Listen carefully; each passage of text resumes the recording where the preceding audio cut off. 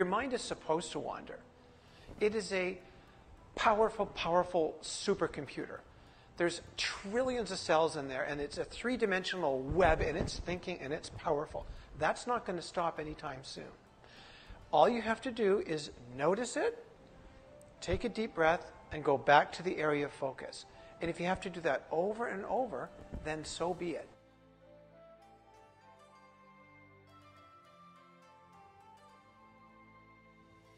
Life skill that we have to learn and practice. There's a discipline to it.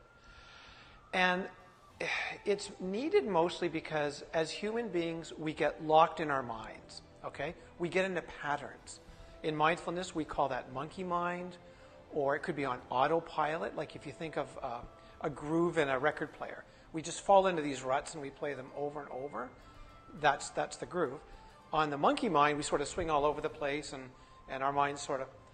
Well, when we bring in mindfulness, we become aware of that, and it allows us to actually choose another path. And that's very, very beneficial. So we don't get locked or entangled in our minds anymore. It's still there. The patterns might be there, but we've stepped out of it a bit. We've loosened it. We've brought in a new player to the game, and that player is awareness, it's presence.